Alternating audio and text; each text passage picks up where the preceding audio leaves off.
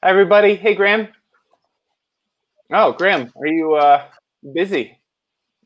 Oh, what's No, up? well, we're live. I mean, there's a lot of people. Graeme, Oh, there's people watching right now. oh, I played bridge last night. I just folding up my results to. I made a dart out of it. It was bad this year. It was bad. So Well, hopefully you can help us so that we don't have to do the same thing with our our results. We recently, you joined us for a video in which I asked you when and if we might want to bid after the opponent's bid won no trump. Here's another hand with that question, and I was hoping we could look at that together and you could talk about what we should think about when we're looking at a competitive auction. sure. And they bid won no trump. Oh, okay. Nice hand. And so this is playing ACL. That's a 12 to 14 opening. But let us know how this question might, how things might break differently if for the strong won no trump players. Okay. Okay. Quite an interesting hand. Okay. So there's 3 points, I think.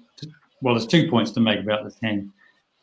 The first is that when you're deciding whether or not to overcall won no trump, one of the important things is vulnerability. And it's not just our vulnerability that is important here. We're vulnerable, so if we bid something and go down, that's bad. But the other thing to think about is that the opponents are vulnerable. Now, I know a lot of you can't stand the thought of playing in won no trump because sometimes it's quite hard. I'm terrified of it almost every time. Well, East is, excuse me, East is possibly terrified as well because she's vulnerable. So defending against won no trump when the opposition are vulnerable can be quite good, because if we can get East down by 2, it might be better to defend won no trump rather than bid something ourselves. And we're also vulnerable, so that makes it bad if we go down. So when both sides are vulnerable, that's the worst time to compete. When neither are vulnerable, that's the best side to compete. So that's the first point. Second thing here is that, I'm going to bid 2 clubs on this hand because, heck, I've got a nice 6-card club suit. Not a bad hand. Some of you out there, you'll be playing these fancy conventions where, 2 clubs shows the majors or something. I don't like that stuff. So if you're the downside of playing special overcalling conventions is that sometimes you can't show your hand naturally. And I love on this hand just bidding 2 clubs just because I got clubs. So simple, right? So for me, it's an easy 2-club overcall, and I'm just showing clubs. I'm happy with that.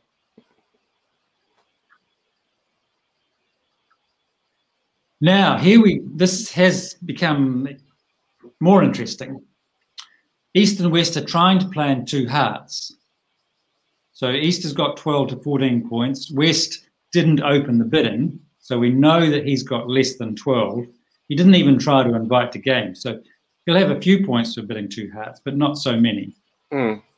So it looks like partner must have some points, right? We've got 14 here, and the opposition had stopped at the 2 level.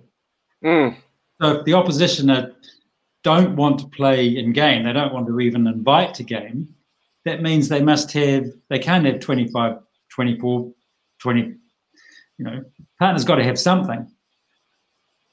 So we've got to decide, do we want to defend against 2 hearts, or do we want to play the hand ourselves, or try and play the hand ourselves? And West there, he's looking too happy to me. Look at that big smiley face. He's looking like he's really happy playing in 2 hearts. So we don't want that. So now I'm going to bid. Well, what do you think? What would you do there, Bajir?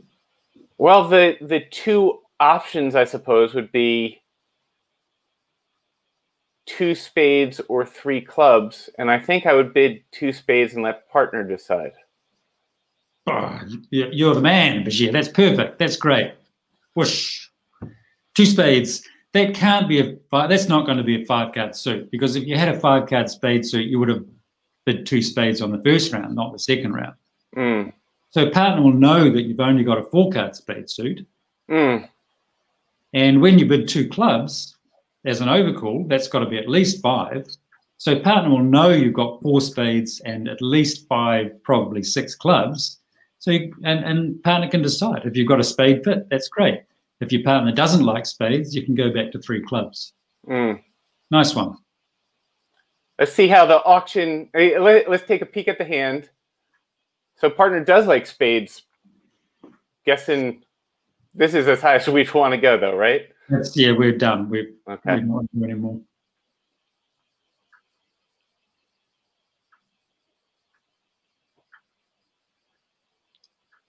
Okay. That's we have that's fair contract. You can make this Bashir if you're smart.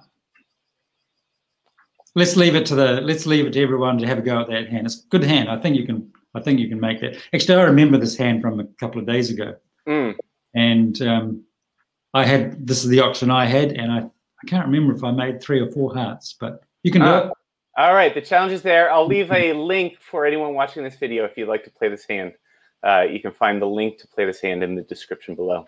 Good one. All right, thank you, Graeme. Much appreciated. Thanks all. See you next time. Bye-bye.